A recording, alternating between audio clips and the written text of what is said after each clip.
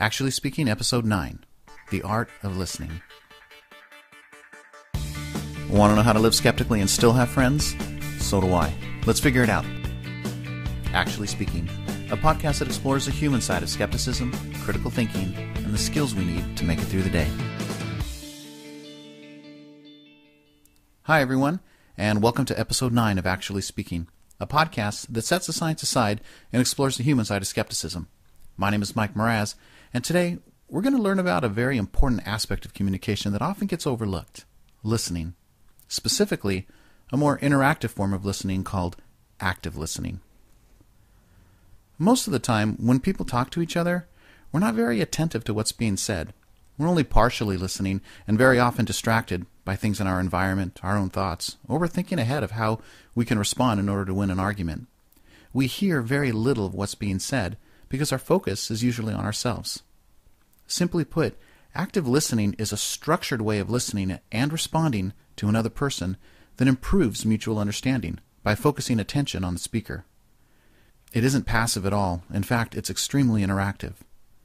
When a person is listening actively, they eliminate distractions and focus on the speaker in order to understand the message.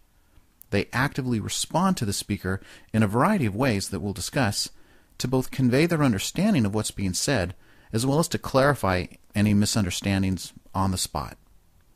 If done well, active listening actually encourages further disclosure. It builds trust and helps each participant not only understand the content of what's being said, but the context as well. Active listening is the counterpart to I statements, which we learned about in the previous episode. Together, they form the foundation for effective interpersonal communication. The best way to think about active listening that is the most helpful in understanding why it fits in with the goals of skepticism and the promotion of critical thinking is to view the active listening as a mirror. We want people to be able to make informed decisions with minimal bias, but we also need for people to make those decisions themselves. There are two ways of doing this. So far, we've talked about the ways in which we can share factual information by creating an environment in which people can feel more comfortable and open to receiving information. But active listening is another way of sharing information. What makes it different is that it's a process of reflecting back to a person their own beliefs in order for them to see those beliefs more clearly and objectively. Listening is to communication exactly what a mirror is to getting ready in the morning. A good active listener serves as an added tool for an individual to evaluate information. We enable people to see themselves and their beliefs from a new perspective. We become a tool for self-examination by reflecting back a speaker's beliefs, positions, and decisions with a clarity and perspective that none of us can achieve on our own. That's the real value of active listening in any situation. We become, each of us, mirrors for each other.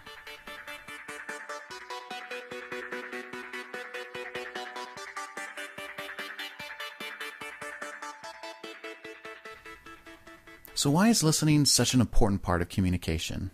Well, because listening promotes a mutual understanding rather than simply a one-way flow of information. We listen both to receive information, but also to help others feel valued, diffuse tension, and promote a shared involvement in the conversation. Most of the time, our natural tendency is to argue and debate. But very often, when we make an effort to listen actively, it can serve as a pressure release valve for a conversation and lays the groundwork for better communication in both directions. But I want to clarify up front that listening to someone doesn't imply agreement. That's a big misconception that we intuitively make and something that we really need to be aware of and move beyond. Just because you let someone have their say doesn't mean you're agreeing with them. When you look at the news, political debates, or anything in the media that's presenting opposing viewpoints, what inevitably happens is that people stop listening and begin talking over each other, usually with the intent of not allowing the opposing message to be heard. This is an effective communication, yet this is what we're constantly exposed to and behavior that is, unfortunately, reinforced. Debates often devolve down into who was the most forceful rather than who made the best argument. People don't want to take their turn. They don't even want to allow someone to have an opportunity to speak when there is disagreement. When we remove listening from the equation, communication shuts down, and it usually reflects negatively on us. If our first tendency is to shut people down automatically, we actually provide them with a defense for their position. They can make the claim that they couldn't speak, weren't heard, or had no opportunity to make their argument. It creates the misconception that information they're trying to share is trying to be hidden, which might only serve to pique the curiosity of others and fuel conspiracy beliefs. It may also give the impression that we're threatened by their information, and that's not the impression we want to give. We want to communicate from a position of confidence. And if we're confident and we realize that our position, message, and the facts are not threatened by a faulty interpretation, then let them speak. Let others share what they have to say. It really shouldn't be a problem. Let people talk. Let them get their message out regardless of how flawed it may be. It's in our best interest to do so. Listening promotes transparency in our communication, and that, in turn, projects confidence in our own positions. The other person feels better, it makes you look good, and then the discussion can continue more calmly and hopefully based on facts and with continued disclosure. We want people to open up about their positions and beliefs. We want those beliefs to see the light of day in order to help both parties gain perspective on those beliefs and in order to better inform their decision making. We achieve this through listening. When we think about the act of listening, it's usually in terms of a very passive and one-sided experience. It's really not. We listen for a lot of reasons, and they're not always what we may expect. I think traditionally, we listen in order to obtain information, to understand someone or something, for enjoyment, or to learn. But these aren't the only reasons we listen to others. In fact, the reasons for listening go well beyond these basic benefits. When we engage in active listening, we accomplish much, much more than this. We also build trust with others. We strengthen our relationships. We create conditions for growth and for change. We achieve greater efficiency and productivity toward our goals. We increase our ability to influence, to persuade and negotiate. We avoid conflicts and misunderstandings that often derail communication. There are tremendous benefits to listening to others actively instead of the more common passive approach. But to do so, we need to expand our understanding of what a listening skill is and how to make it active.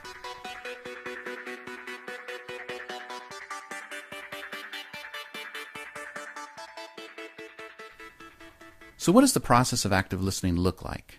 Well, different sources will describe it in a variety of ways, but I think it's easiest to break it down into 5 simple stages. Like I statements, this is simply a learning model for active listening which needs to be adapted for real conversations. Oh, and remember, active listening skills do play a role in more formal and public discourse, such as debates and interviews, but for our discussion, we're talking about more private communication with family and friends. So here are the 5 stages. 1, pay attention. 2, show you're listening. 3, provide feedback. That's the tricky one. 4, defer judgment. And 5, respond appropriately. Fortunately, these stages are very intuitive and fairly easy to implement as long as you remember to use them. And that's really the key. So let's go through each of them briefly to make sure you fully understand each step and the role it plays in a conversation. The first stage, pay attention. Pretty obvious, right? But easily forgotten. Simply give the speaker your undivided attention by eliminating or minimizing distractions. Make eye contact. Set aside distracting thoughts. Don't mentally begin formulating your response. Avoid being distracted by other people or side conversations. Pay attention to the speaker's body language for clues on how they're feeling. Don't let appearance, mannerisms, personality, or quirks distract you from their message. Doing all these things usually instills a sense of trust and comfort in the speaker, which can minimize defensiveness and diffuse conflicts. Stage 2. Show you're listening. Your attentiveness in the first step, paying attention, can be significantly reinforced by simple body language and verbal cues. Remember, even though you are attentive, the other person can't read your mind. So actively showing your attentiveness is extremely helpful. Very simple things can make a big impact. Nod occasionally. Use verbal cues like, I see. Or, I can certainly relate to that. Smile. And use other facial expressions. Don't look bored. Make sure your posture and your own body language is open and inviting. For example, lean forward and don't fold your arms. It isn't enough to simply pay attention. We need to make sure the speaker is reminded of our attentiveness with verbal and visual cues. Stage 3. Provide feedback. This is the primary active step in the active listening process, and also the part where we often mess things up by injecting our own opinions, positions, and judgments. There will be time for that, but we need to let the listening process continue and complete. Your goal in this step is to clarify what you're hearing and reflect that information back. Identify areas of misunderstanding and probe for additional information that can help your mutual understanding. Now, there are a few ways we can provide feedback. One is to simply reflect. Simply restate what a person has shared. It's a simple way to let them know that you heard what they said. Another way to provide feedback is to paraphrase. Test your understanding of what they've shared by stating it in your own words. Something like, "What I'm hearing is," or "It sounds as if you're saying." If there are misunderstandings, the speaker will point them out, and it helps the speaker to see if they're communicating their thoughts clearly. Another way of providing feedback is to summarize. People can ramble on quite a bit in a conversation and lose track of their thoughts. Help them out by summarizing periodically to check for understanding and help them keep focused. There's nothing like a quick summary statement to nudge a person to wrap up or simplify a thought. And yet another way of providing feedback is to ask questions. Nothing shows attentiveness more than a clarifying or probing question. If something is unclear, ask. For example, "What exactly do you find harmful about a flu shot?" Or, "I'm curious why you've chosen not to use herbal remedies with your daughter's asthma." Non-judgmental questions help us clarify a speaker's message, both for ourselves and for them. Providing feedback while listening is the heart of the word active in active listening. Not only does it demonstrate our attentiveness to the speaker, it provides clarity, avoids confusion, achieves greater focus, and prevents misunderstandings. It doesn't mean you agree with what's being said. It simply provides accuracy for what is being said and for your eventual response. The fourth stage is to defer judgment. This step is simply a reminder to hold your horses. Don't interrupt or rush in with your counter-argument. Interrupting only frustrates the speaker and limits your understanding. Let them finish and express your appreciation for what they've shared. It may be hard, but the process of listening actively and allowing the speaker a natural and uninterrupted end to their thoughts will earn you a great deal of goodwill and set a receptive stage for your response, which is the final stage. Stage 5, respond appropriately. This is your opportunity to now respond to the information that's been shared. Not only have you gained information from the speaker, but you've gained perspective, emotions, and a context for that information. Use that insight in your response. Be open and honest, but assert your opinions respectfully. This is where your skill with I statements comes into use. Your ability to share your own thoughts, beliefs, and positions in a respectful and constructive manner completes this cycle of communication. So, let's review. Active listening involves 5 simple steps. 1. Pay attention. 2. Show that you're listening. 3. Provide feedback. 4. Defer judgment. And 5. Respond appropriately. I statements and active listening are the challenge and support of communication. Each are fairly impressive in and of themselves, but their true impact can only be felt when used together. This is the cycle of communication that we ideally want to master in order to effectively interact with those who hold different beliefs and positions from our own. We challenge others with our thoughts, ideas, and perspectives. We support them with our ability to listen and understand their views. Nowhere in this process do we need to agree, back down from our positions, or diminish them in any way. The growth, learning, and change that we're seeking comes from the manner in which we interact.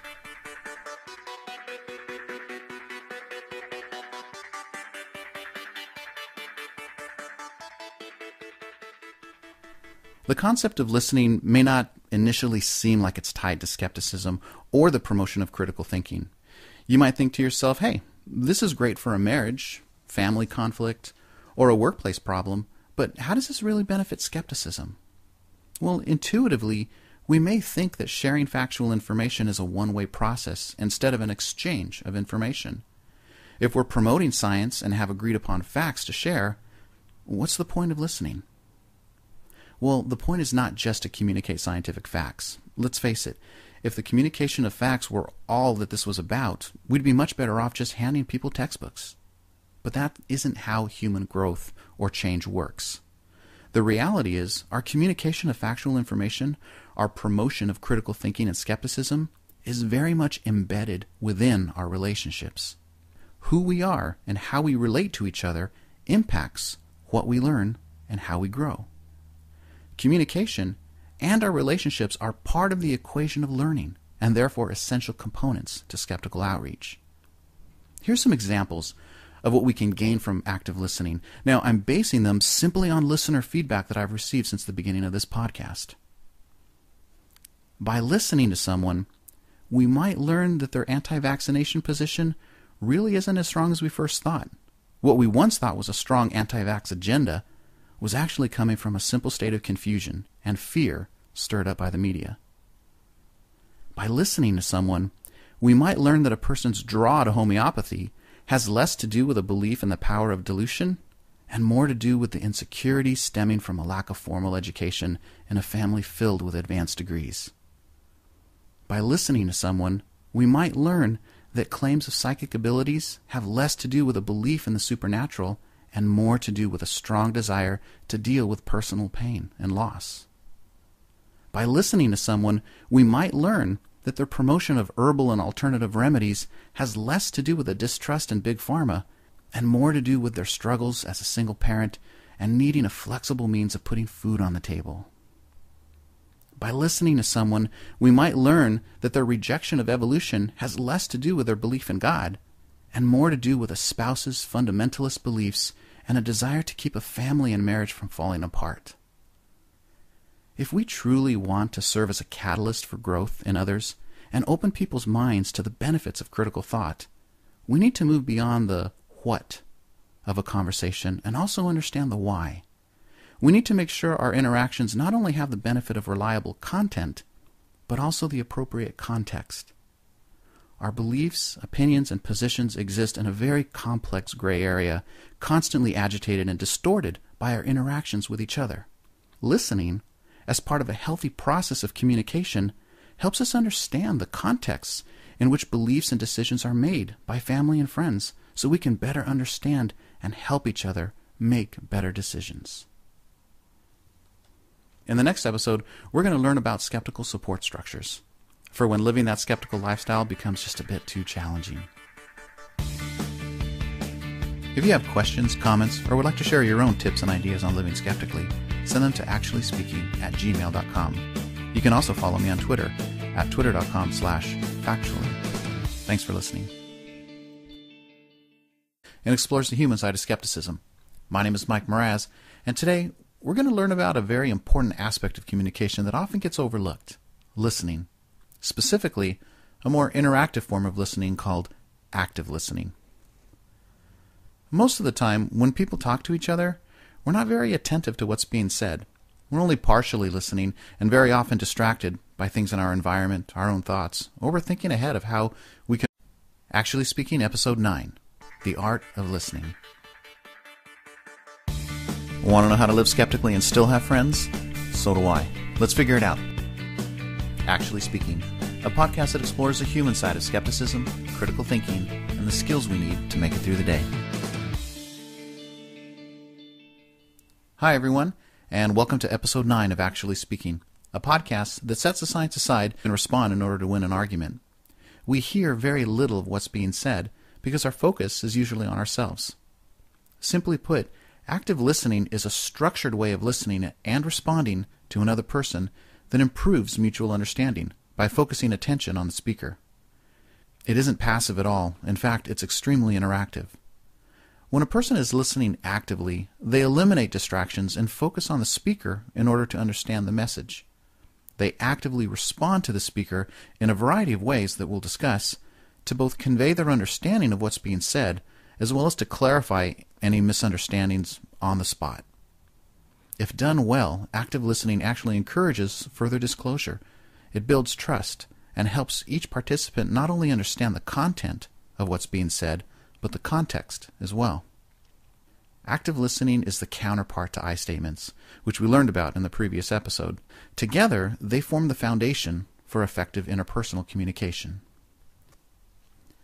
The best way to think about active listening that is the most helpful in understanding why it fits in with the goals of skepticism and the promotion of critical thinking is to view the active listening as a mirror. We want people to be able to make informed decisions with minimal bias.